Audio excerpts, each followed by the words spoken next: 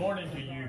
Good morning. Well, I hope glad that some of you will say good morning to me, and it is a good morning. Amen? Amen. So we've got a lot to be thankful to the Lord for, and we want to go to the Lord for in prayer, that we might thank God for many things. We good to see Brother Miss Simmons back, and isn't it? Amen? Amen. And others that have been sick, we just pray for them, and let's look to the Lord this morning for help. Let's bow our heads. Father, we're grateful to you for your love and your care. We thank you that Brother Simmons, Brother Joe and Arlene are back with us today. We pray for Brother and Ms. Looney's family, their dads, that you touch them today, have your hand upon them, and we pray for Miss Percy that everything will go along with her in her surgeries. We pray, Father, for the nation of Ukraine today, and for our country, how we need to come back to God, and how we pray, Father, for those that we help in the ministry, for the Charlins and the Tars. Dear Father, we pray for them. Have your hand upon us as we worship you today, and we'll be sure to give you thanks in Christ's name. Amen. Amen. And we'll sing our song, Amen, How Great He Is.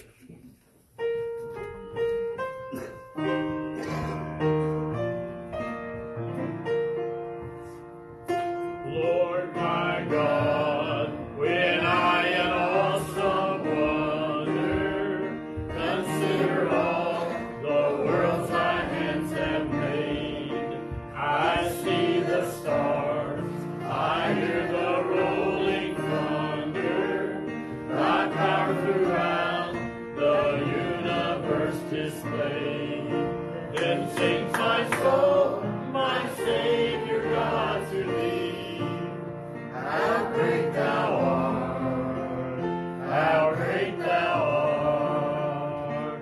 Then sings my soul, my Savior God, to thee. How great thou art, how great thou art. You probably need your book for the last verse, and won't you? Or do you know that? Pick up your book, and we're going to sing the last verse. Lift it up. When Christ shall come with shout of acclamation and take me home, what joy shall fill my heart? Then I shall bow with humble adoration and there proclaim, my God, how great thou art. Then sings my soul, my Savior God, to thee. How great thou art, how great thou art. Then sings my soul, my Savior God, to thee. How great thou art, how great thou art. And he's a great God, amen? Amen. Now let's stand to our feet and read together Psalm 121 and verse number 1. It's in your bulletin, and let us quote it together before we sing the next song. I will lift up mine eyes unto the hills, from whence cometh my help. Certainly our help comes from love. Amen? Amen. All of you that love the Lord, say a good hearty amen. Amen. Oh boy, that's good. 153 at the cross for the first, second, and the last verse.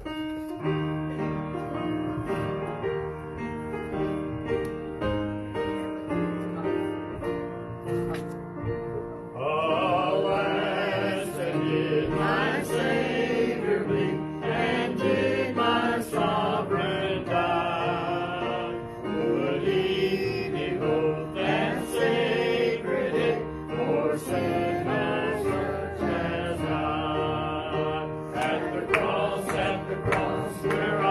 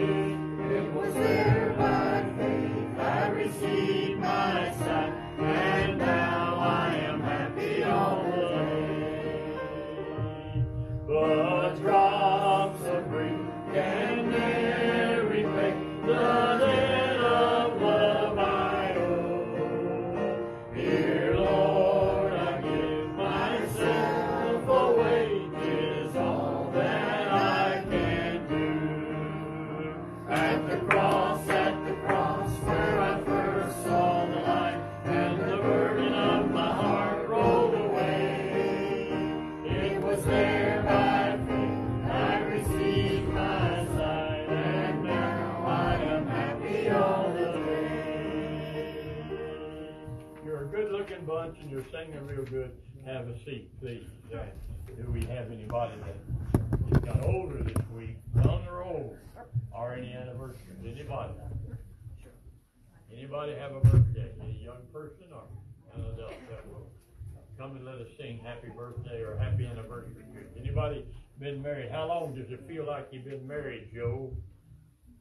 Not very long. Not very long. Boy, he's sitting right next to Miss Simmons. And that's the reason he said that. You know, he wouldn't have dared say that. You know, I understand that, Joe. Thank you.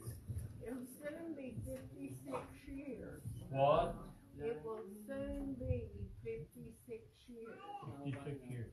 Been a long time to put up with that birdie, and has he been a pretty good boy?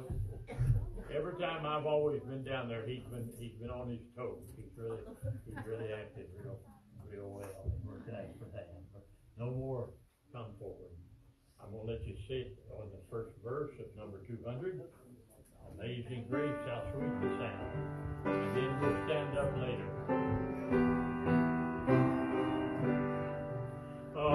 Amazing grace, how sweet the sound that saved a wretch like me.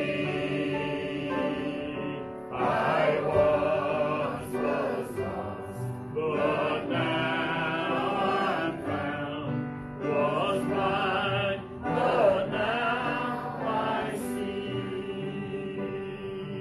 Was grace that taught my heart to fear, and grace my fears relieve. How precious did that grace appear, the hour I first believed. Well, we're singing the last verse. Think about the time that your grace first came into your heart and give you eternal life. I was thinking about my salvation last night, and it'll come out, I think, in the message today, that there's a place for all of us to know when grace came into our heart. And I trust and pray that if there's one person, either be it a child or youth or an adult today that does not know the grace of God, that they've come to know Christ as Savior. Amen? It's so important to know that. Well, let's just sing the last verse. When we've been there 10 million years, let's sing it like that. When we've been there 10 million years, bright shining as the sun, we've numberless days to sing God's praise than when we first begun. Can you imagine it being in one place 10 million years, and then there's an eternity left after that? All right, you young people, get up off of your seat and get some money. Get some good money this morning. You dads and mamas, don't give them any change. Give them dollar bills or $5 bills this morning if you do that. Will you do that?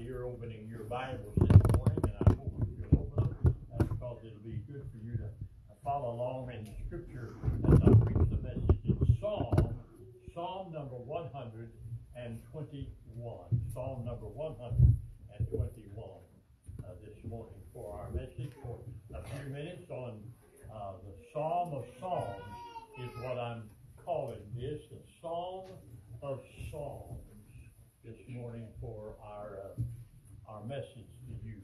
Good to see this big crowd on this early time of the year, and we trust that this year will be a much greater year for us than it was last year. Amen? Amen. Will you pray with me each and every day for the salvation of souls through our ministry here? You be a young person, a child, or an adult. And we're going to mention one or two that we want you to call and to encourage to be here next Sunday that's not here today. In Psalm number 121, have you got that in your Bible? I'm going to read it through and then give you a few things on it this morning, called the Psalm of Psalms. At least that's what I'm calling it. It's a song of what, if you have a Bible that gives some helps in it, mine says the Psalm of Degrees, and it was perhaps a psalm that was chanted by the people of God as they went up to Jerusalem to the various feasts during the time of worshiping the Lord in the days of David, in the days of the Old Testament. Psalm 121.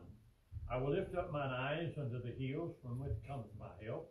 My help cometh from the Lord, which made heaven and earth. He will not suffer thy foot to be moved. He that keepeth thee will not slumber. Behold, he that keepeth Israel will neither slumber nor sleep. The Lord is thy keeper. The Lord is thy shade upon thy right hand. The sun shall not smite thee by day, nor the moon by night. The Lord shall preserve thee from all evil. He shall preserve thy soul. The Lord shall preserve thy going out and thy coming in from this time forth and even forevermore. The Psalm of Psalms is what I'm going to call our message this morning. If you listen good and close this morning, just 15 or 20 minutes, we think of, it says it's a song of degrees, and the help that I have in my Schofield Reference Bible, it says it was a psalm that was chanted by the Israeli people as they went up to Jerusalem to the various feasts that they had during the year's time of worshiping the Lord. Now I want you to notice, beginning verse 1 and 2, it says, I will lift up mine eyes unto the hills, from whence cometh my help. My help cometh from the Lord, which made heaven and earth. To begin with, at you as an individual, whether you're a Christian or whether you're not, whether you're saved or whether you're not, your help does not come from the devil. It does not come from the world. It comes from God. We're all dependent upon whether we're a child of God or whether we're not a child of God. We are totally, every one of us, dependent upon God and His mercy and His kindness. And aren't you glad that God gives us help in a time of need? That's basically what this verse 1 and 2, I will lift up my eyes unto the hills, from whence cometh my help. David, as he wrote this psalm, he said, as he looks up to the hills, what does he see? He sees the Lord. That's what he sees. He says, my help cometh from the Lord, which made heaven and the earth. If there was not any other verse in all of the Scripture that made that statement, this would be sufficient, that God is the maker of the universe. We live in a world today that does not teach that. In our schools, they do not teach that. In our universities, in our world, they do not teach it. But I believe that God made the heavens and the earth and everything that's in it. Amen? Amen. You see, we as Christians are totally and completely, totally dependent upon Almighty God. So all of our help, all of that which we have, the food and the clothing, the shelter, the air that we breathe, the food that we eat, everything that we have, I don't care what it is, whether it's a lot or very little, whether it's good or sometimes whether it's kind of bad if we think it's bad. It all comes from God. We are totally, as people, we are dependent upon Almighty God. All help and all of our needs, every need that you have today, tomorrow, and forevermore, can be met by God if we let Him. Sometimes we want some things that we don't need, and we don't get them because if we did get them, we would be in trouble.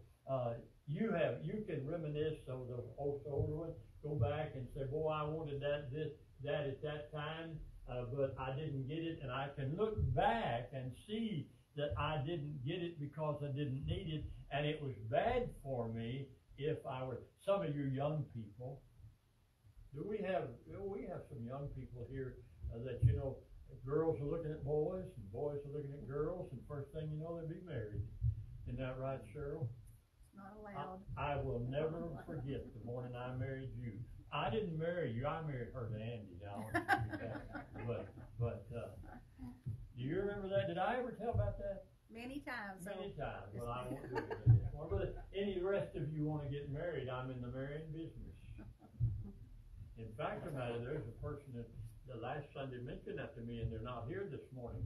And I'm going to hold him to it. I'm going to knock him. I better not say too many bad things this morning, because he might get me when he finds me. But nonetheless, all of our help, every need that you have, it comes from God. You say, no, I got a checking account at the bank. I've got money in my pocket. But beloved, the checking account is there because God put it there. The money in your pocket is there because God puts it there. How many of us, and you don't need to hold in your hand, I can literally remember sometimes when I didn't have $1 in my pocket. When I didn't have $1 in my pocket. You know, we live in financially good times, but when I started out in the ministry many years ago, there was times that Phil and I, we did not have any money in our pocket. We didn't have anything edible in our kitchen. There was those times. But we live in good times today as far as that's concerned. We have less and less and less people call for help. I did have a person call me last week, and you might have already gotten the bill from James's. And this lady wasn't bashful. She needed some groceries, and I was going to tell her to go ahead and get $100 worth at James, because, you know, if you get $50 worth, you can carry it out in your left hand. But nonetheless, she told me that she wanted $100 worth. She wasn't bashful. I don't remember her name, but you'll get it on the thing from James, I guess, Mrs. Jane, because they'll send us a bill for it. We don't expect them to do it. We expect to do it. We expect to help people. Amen? And all of our help, though, comes from God. Every need that we have, if the need is met, it comes from God. Remember that. Now, some friend or relative might be able to give you $100 or whatever the need is, but basically God enables that person that gives you that money or that help. He enables that person to do that. So all of our help and all of our needs comes from God. And then we have a great passage of Scripture in verse 3 and 4. He will not suffer the slumber. He will not suffer thy foot to be moved. He that keepeth thee will not slumber. You know what the word slumber means? We don't use it much. It means to doze off. Did you ever doze off? Now, if you do that at the wrong place, you're in trouble. But if you do that in the car, driving, you're in trouble, or somebody else is in trouble. But the psalmist uses the word slumber or doze. Sometimes I look out and I see somebody slumbering in my audience, and I don't get you, but that's my fault. Sometimes if I holler at you real loud, you've been slumbering or dozing off. And so he says, my help cometh from the Lord, from who made heaven and earth. He will not suffer thy foot to be moved. he will not keep it. He that keepeth thee will not doze off. He will not slumber. Did you know that you can have your need met just as much at midnight as you can at noon in the daytime? God is always there listening. And there's never a time in your life, whether you be a youth, a young person this morning, or an older adult, every time that you come to God for help in a time of need, He is there to help you, and He will answer. There's never a time, there's never a breath of air and a way of prayer that comes from your lips and your heart that, well, what God hears it. That doesn't mean that He answers your prayer exactly the way that you want it answered, but it does mean that He hears you, because He's not dozing. He's not slumbering. He's listening. He's ever present. My help cometh from the Lord, which made heaven and earth. He will not suffer thy foot to be moved. He that keepeth thee will not doze off. He'll always be there. And then in verse number 4, look at that. He will not, behold, he that keepeth Israel will neither sleep nor slumber, or slumber nor sleep. It means that He's ever present. I think of, for Scripture, there's in the book of 1 Kings chapter 17, Elijah was having a fight with Baal and his people. And I'm not going to go over because it would take a lot of time. But you know that the enemy, Baal's people, was fighting with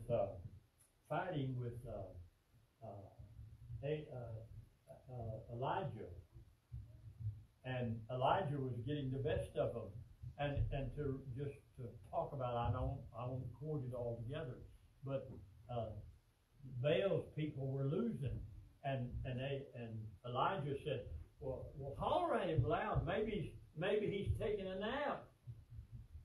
Maybe he's asleep. Holler, and they hollered at their God, and they had from that first chapter of Kings, verse 17. You read it after a while when you go home. And so Elijah kind of made fun of them. Said, your God is not listening. Your God is not there to help you in a time of need. Did you know there's never a time, be it at noonday or at midnight, in the morning or in the afternoon, there's never a time nor a need, whether it be a little need or a big need, that God will not hear and answer your prayer. Now, if you're not going to do what He tells you to do, you might not get the right answer. But if you do what He tells you to do, then, beloved, you're going to hear from God. God has open ears to hear everything that you and I have need for from time to time. In verse number 5 of our text this morning, he says, the Lord is thy keeper, the Lord is thy shade upon thy right hand. All this really says that He's the eternal God. Did you know that we live in a time of change? Everything changes so very much. Our lifestyle changes. In my life of almost soon be 90 years, beloved, things have changed so much in life. People, I'm old enough to remember how people lived so different when I was a child. First place, the majority of them were very poor. A lot of them were very poor. A lot of them didn't have jobs. A lot of them just totally depended upon each other, and then the Christian depended upon God. And we live in a time whenever our God is ever present. He's the eternal God. You know, you can never have a need, be it just a little bitty need or a big need. I don't care what kind of a need you have, God will answer your need. One preacher told me one time that God answers yes, no, or wait a while. And I found that to be true. God always answers. It might take Him a while. He might not be in the same rush that you're in. You know, when I want something, I want it right now. Amen? Isn't that the way it is?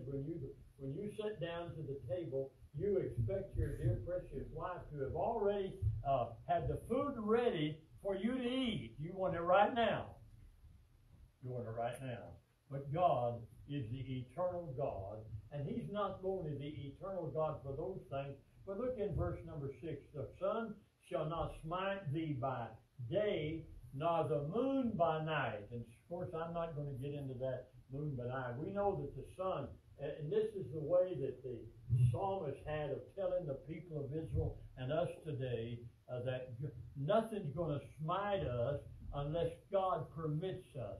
It permits it to be us to be smitten. Beloved, listen, if you're a child of God this morning, you have the greatest protector in all the world. If you owned a cattle of 1,000 hills and people to guard it, and if you had a gun on each pocket and rifles at home, beloved, listen, the best protector you have today is the Lord God.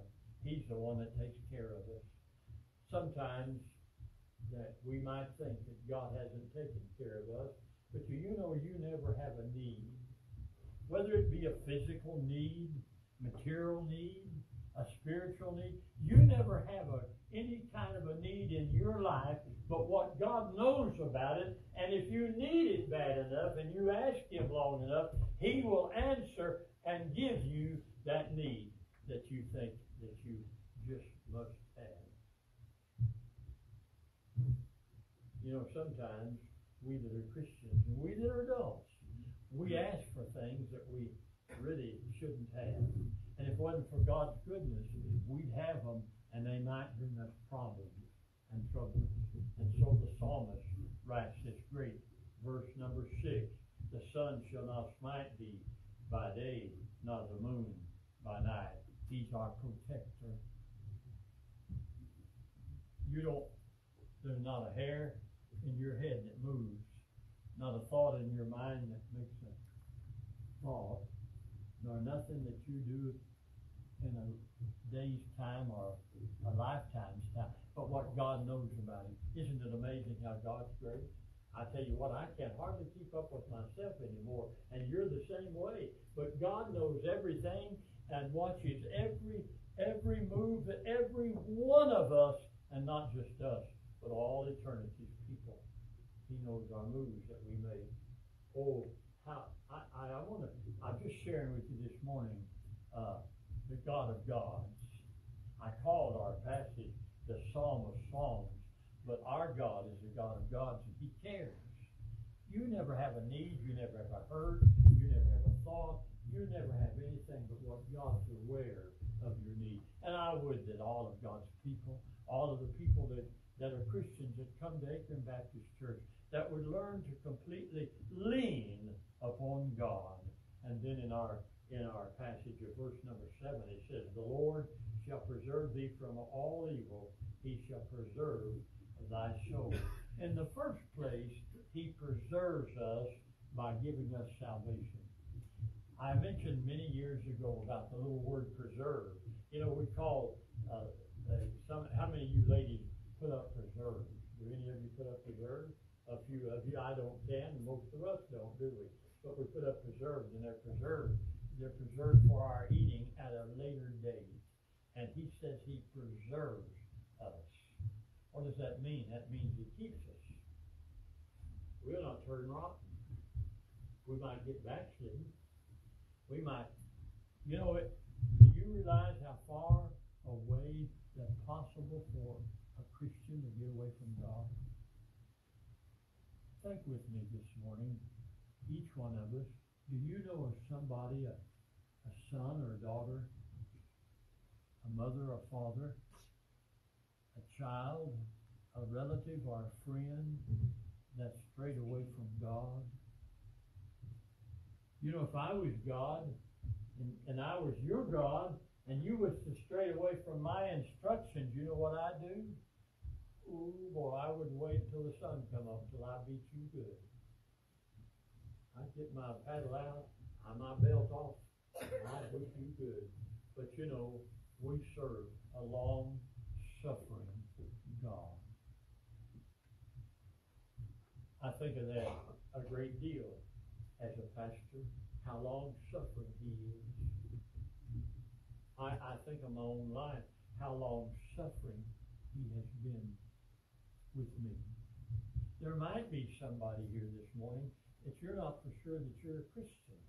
You have never come to the place where you've asked the Lord to come into your heart and save you. And yet, God continues to convict you about that, and He continues to tell you about that, and yet He's so long-suffering that He continues to do it, and do it, and do it. And I told you about my daddy's salvation. His wife, my mother, and us 4 boys that was already born by that time during those days. We prayed for him often. And I have prayed for people. I have prayed for people's salvation for years and years and years and years. I have a lady that I keep up with. Her husband died a few years ago. I knew her father-in-law and mother-in-law. I led them to Christ. And I pray for her salvation every day. And I believe if I will continue to come to God every day and pray for this precious lady's salvation, I'm depending upon Him to answer my prayer. I can't save this person, and the church can't save a person, but the only one that can save an individual is the Lord Jesus Christ. He preserves us. And then the last verse, the Lord shall preserve thy going out, thy coming in, from this time forth, and even forevermore. We serve a God this morning that's everlasting. He's an eternal God. You know, I'd hate to be a person that would think that my God's going to leave me if I don't do such and such.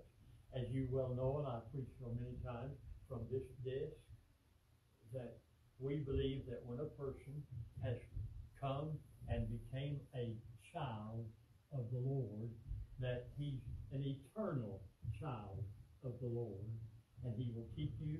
He saved you to begin with, and He will keep you forever and forever and ever.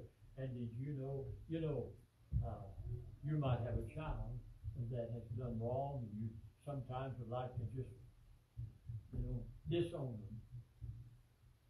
But I don't care what you do in your mind and presence, but they're always your child. They're always your son or your daughter. And beloved, we are an eternal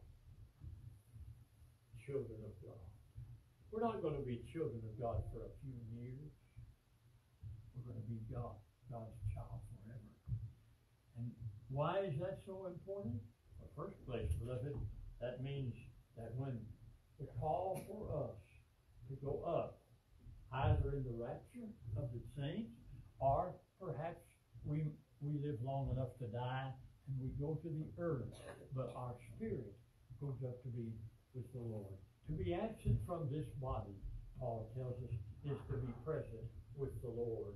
And so, there's no fear of death in my heart, because death has no power over me, because I, as a Christian, and you as a Christian, you belong to God. And I know that we often weep over that one that's passed away, and rightly so, if our heart is right. But beloved, if that person has gone to be with the Lord, we can rejoice. We can rejoice. And so the Psalm of Songs teaches us that God is God, and there's none else beside Him. Now, oftentimes in my prayer of a morning, I said, God, you're God, and you always will be. And to those that might be listening to me this morning, or to those that I might call this afternoon, that's not here, and you should be in God's house, I pray that you will have a burden upon your heart to love the Lord with all of your heart, with all of your soul, and to diligently serve God. I want to tell you something as your pastor, as your friend. There's nothing in the world so great as serving and loving God. Maybe you stand with us. Mr. Simmons comes to play softly on the piano with our heads bowed and our eyes are closed, and we are listening to the Holy Spirit. And if you're a child of God, and if you know of somebody that you know that's perhaps here or not here, would you pray for them this morning that they'd come to know Christ?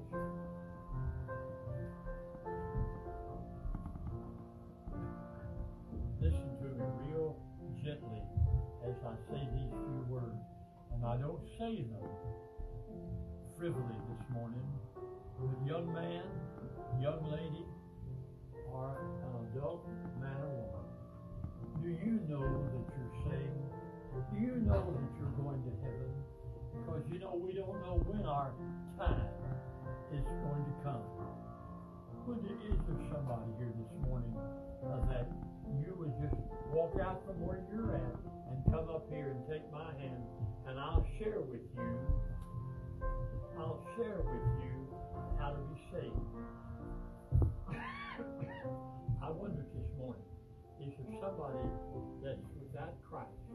Is there somebody here this morning who would say, Pastor, pray for me. Pray for me. I want to know Christ as my Savior. I wonder for someone, young person, would you just hold your hand up and say, Pastor, when you pray today or tonight or tomorrow, would you pray for my salvation?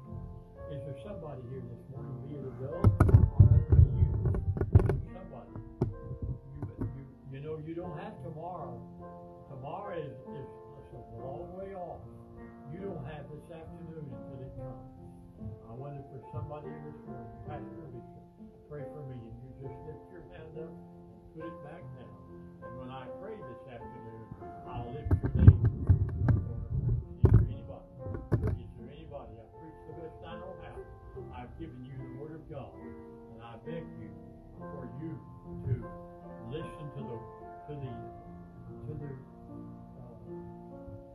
words that I preached this morning, and to the Spirit of God that teaches you and draws you.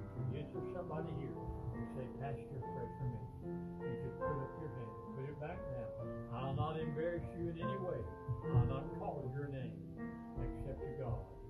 And you'll say, Pastor, pray for me.